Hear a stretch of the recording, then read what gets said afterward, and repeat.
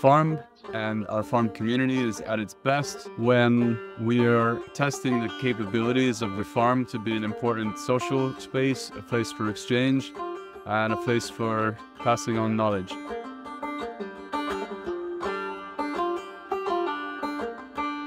There's no better place to talk about the positive changes that we want to implement than here on the farm, especially if we're talking about complex challenges in food systems, we're talking about agroecology, soil health, and nutrition.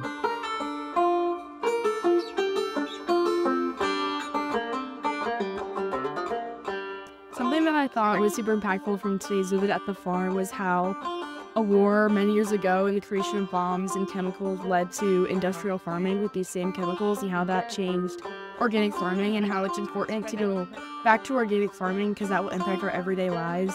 And it's interesting to see how something historical like that can affect our daily lives today.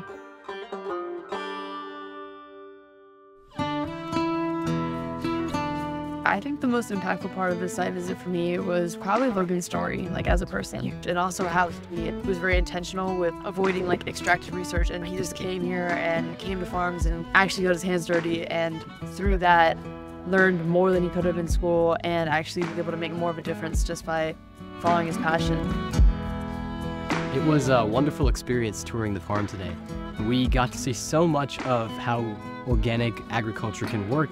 It makes me reevaluate how I view social goals when it comes to enterprises.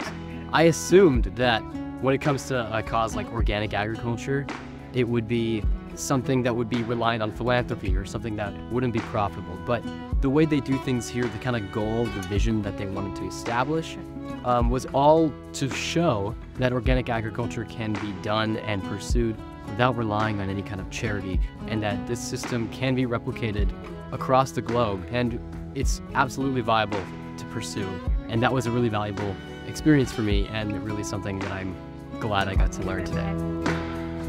Those of us who work here on the farm, we're enduring this work each day happily, but we're starting to think about the future, and that we know across Europe and in North America we face the problem of ever-increasing age of the average farmer.